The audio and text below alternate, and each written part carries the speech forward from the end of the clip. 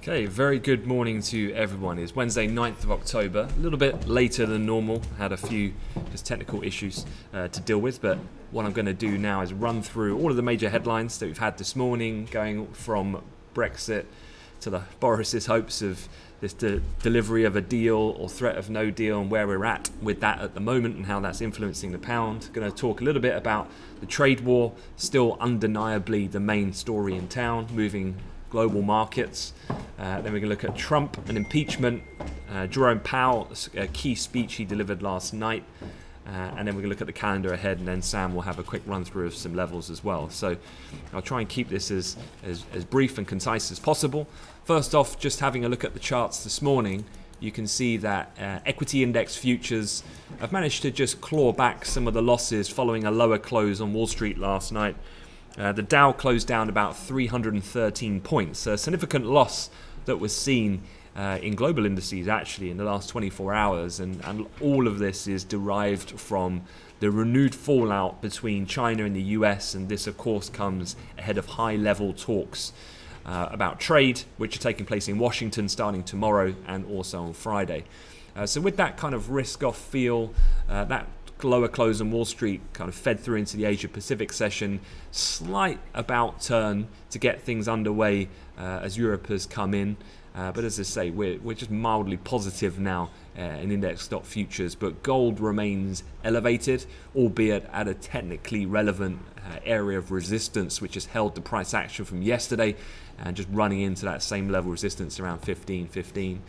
And then elsewhere, bottom right, you can see the US 10-year has seen, I already put a lips around it from a conversation earlier when I came in here, some exaggerated price movement last night at around 7:30 PM London time on the back of Jerome Powell, who did speak and made some significant comments, and we'll go into that as well. So let's jump straight in with Brexit. Where are we at the moment? And Brexit talks go on hold as leaders focus on pinning blame. You probably saw the tweet from the European Commission President yesterday, Donald Tusk, basically just direct. This is the new format of diplomacy, of course, in global politics, Twitter, and directing this squarely at Boris Johnson, talking about this isn't about winning some stupid blame game, it's about the future and security of both our nations, and what do you want, basically. So high criticism. This of course comes after Boris told Angela Merkel yesterday that the deal is essentially impossible, according to a source. Merkel, according to other unidentified people, apparently told the Prime Minister that he would have to accept the Northern Ireland would stay in the customs union forever. And so Germany, which was relatively open, it seemed, amongst the senior officials within Europe to potentially looking to construct some kind of concession or deal, has now fallen back into line with the European fold, and has now distanced themselves from any deal being cut. What has this led to? Well, a few different things that I just want to quickly get up to speed on. This is in The Guardian this morning, and basically their sources are indicating that basically the EU officials are going to be discussing, and have been at the moment, about the EU summit which is taking place next week on Thursday and Friday. This was supposed to be the key one, of which well, the initial plans of the government was that a deal was going to be ratified so that then they could push on with proceedings with Brexit. But what's actually sources are saying is that the EU are now going to offer an extension to Brexit till the summer of 2020. So as much as I think that's, I don't think it would get anywhere near that, at least in the interim period, without some kind of significant political shake-up. I don't think Boris would survive that long if it was to be drawn out for that extended period. But we know what Boris is planning, and Boris knew all along from mid-September, when UK legislation changed with the Ben Bill, that there was no way he was going to get no deal done, and Brexit was going to get extended, and the solution he has for Northern Ireland was never going to get over the line for many different reasons, I'll say for a different video. So Brexit is getting delayed as far as I'm concerned. And what does that mean? Well, I'm not the only one thinking this, and I don't just make these kind of rash judgments of putting my neck on the line without actually letting the market be my guide. And actually, if you look at the options market and you're looking at pound dollar 1 week risk reversals, basically you're seeing a large divergence between option positioning and the actual spot price of cable. Now, we haven't had this type of divergence to this magnitude, you can see, since August. And what happened then after this period of when the options market did this? The pound rallied against the dollar 2%. And I think that this is exactly the same sort of thing. Well, actually, hold on. Headlines just come out. EU ready to make a major concession by allowing a double majority in the Northern Irish Assembly to leave new Irish backstop after unspecified number of years. The Times has just reported. So just putting the pound cable chart here on a 1 minute. You've just had a pop. Just as I've been talking, you just had a pop of 50 pips in cable in the last 2-3 minutes. So yeah, just to go over this again, EU ready to make a major concession by allowing a double majority in the Northern Irish Assembly to leave new Irish backstop after as yet unspecified number of years, because before it was a 4-year period. Again, a lot of this, I'm not going to pass judgment on what does this mean and my interpretation of it without really reading more into it, because it does get quite complicated, but nonetheless, just trade what you see, and in that case, the pound accelerating to the upside, adding to what already was a bid tone being seen. So perhaps then, let's just have a look at the actual Times article that's just come out. Let me see if I can get it up for you guys now while I'm on the mic. One moment.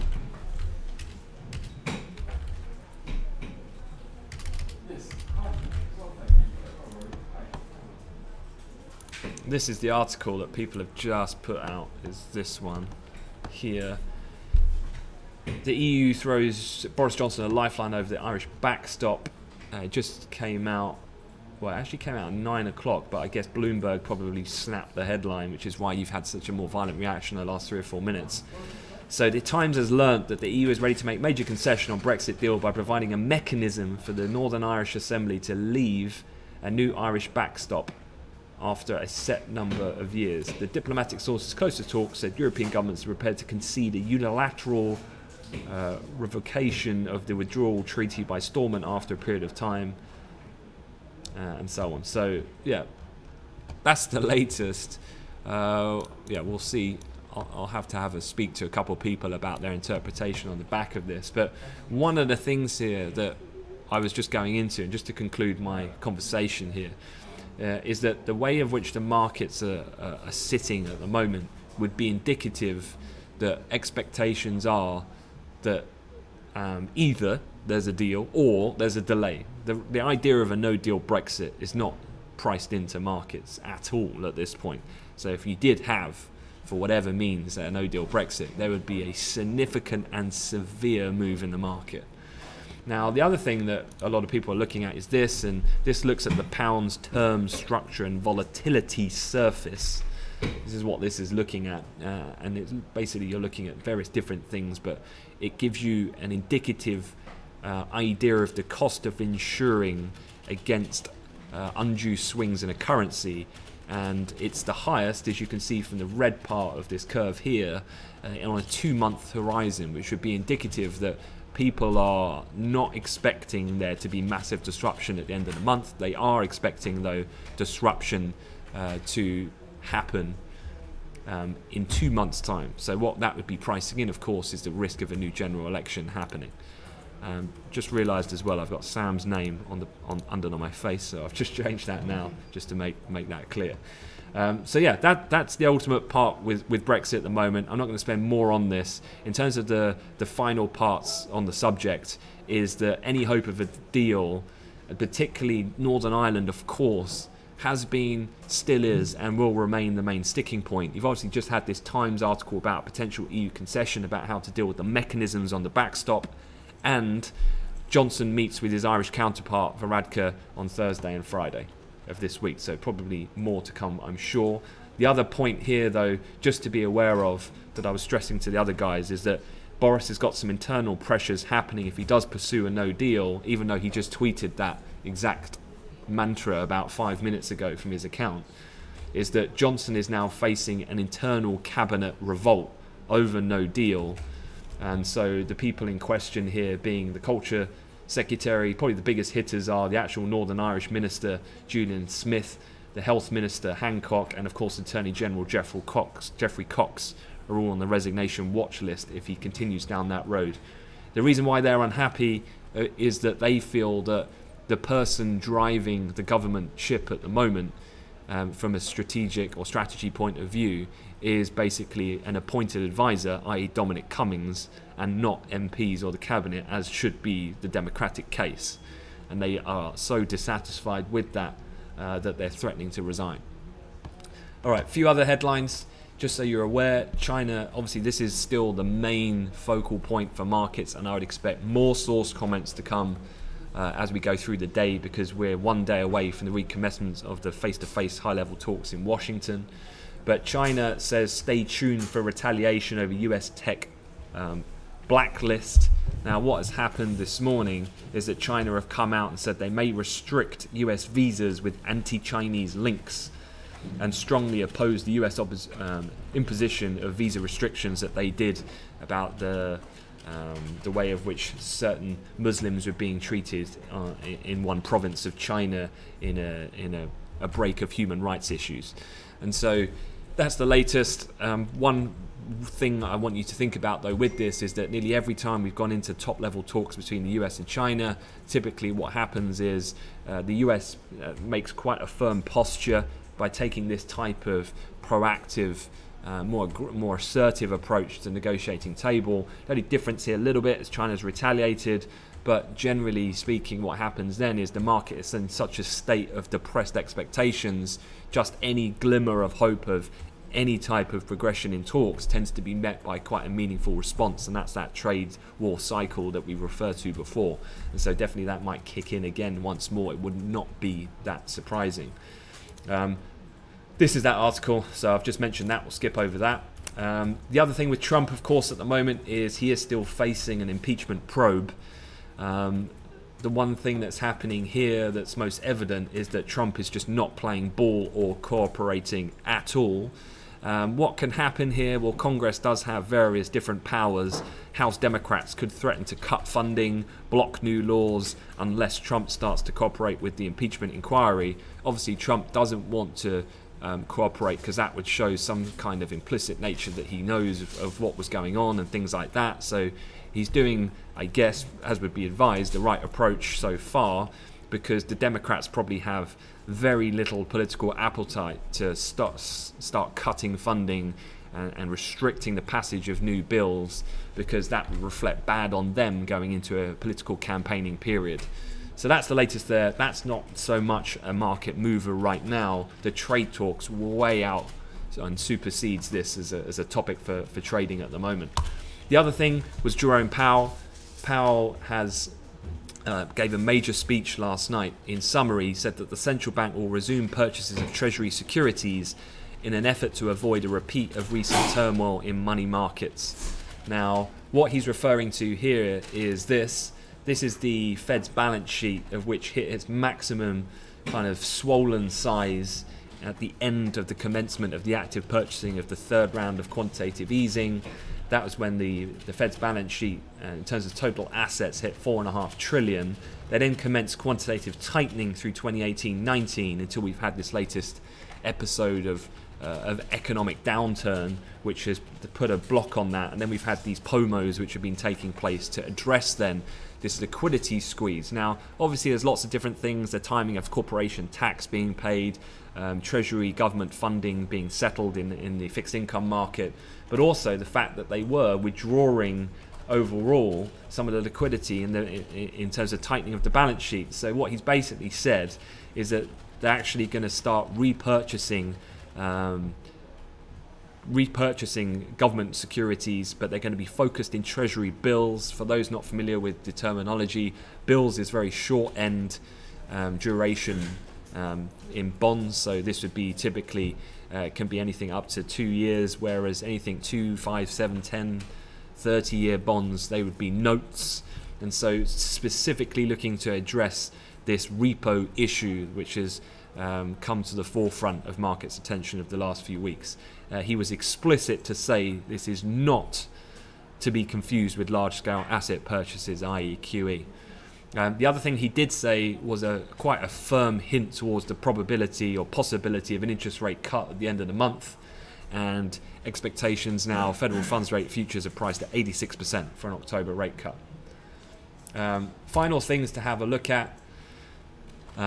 This was that earlier article that we've just seen, the EU throwing that lifeline. But from a calendar perspective, what we're looking out for today, we had a mixed API inventory report last night, basically conflicting signals between the headline crude and the gasoline figure, the latter being quite a large drawdown, but we'll go over that later as that's the main kind of figure scheduled release for today. Given the lack of, other than that, real distinctive points of interest until later this evening when we get the FOMC minutes.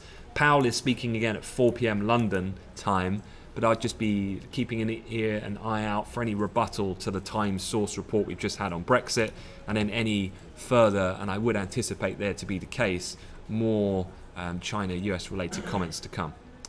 All right, let me hand you over to Sam quickly. He can run over a couple of other points of interest as well from a technical perspective.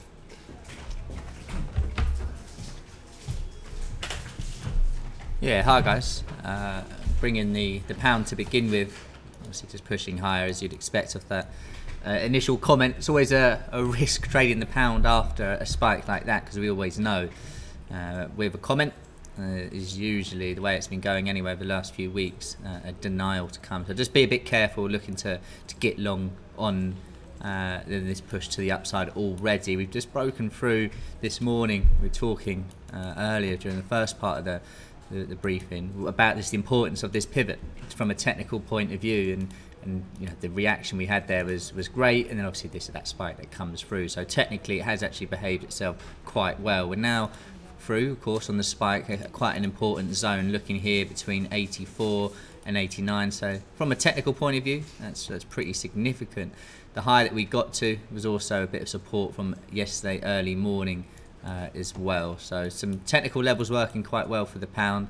And just be aware that, of course, if you do get the other side and denials of all of these major concessions, it has to come back down, and below that pivot it starts getting relatively ugly again, shall we say. But some important areas to consider just above the spike from the high. Also would be looking to get in a trend line around that mix, which also comes in to today's high. So a break of that, then yeah, we can push on a bit. At its highest point, we were actually then over the last 2 days actually up for the days.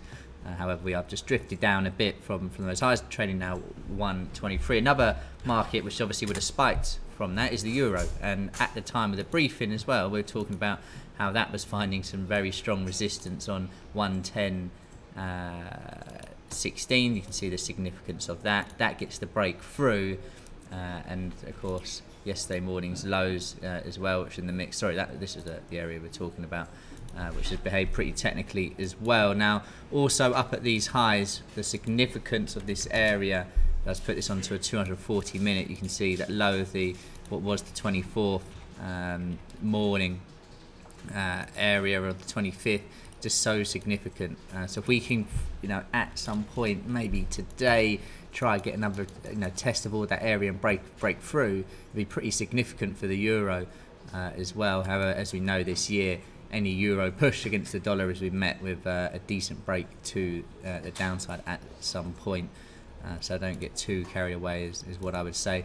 Trend line from those highs worth mentioning here as well. You can see that over the last few trading sessions going back to the 4th, just above the high of the day, got the R1, got some resistance from yesterday, so pretty key level for it to get through before we start getting carried away around 110.50 as well. S&P worth bringing on here, just on the daily chart, that trend line that we broke through but couldn't close at the beginning of the week. That again is come into play Just bringing that here, you can see almost reaching that in the early hours of this morning, hitting the 3rd of September low, and we have pushed higher since then, putting it back to a 60-minute chart and just putting the pivots on for a bit more direction. Worth keeping an eye around the pivot just for some nice support we had there yesterday before that breakthrough.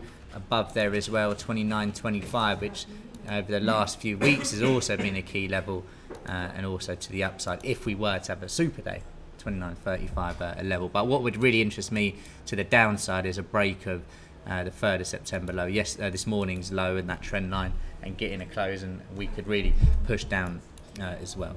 Just above 2900 trading for now as well. So for the moment, stocks having a decent day after a bad one yesterday. And you can see the DAX, which has broken through its resistance that we were struggling on during the briefing earlier.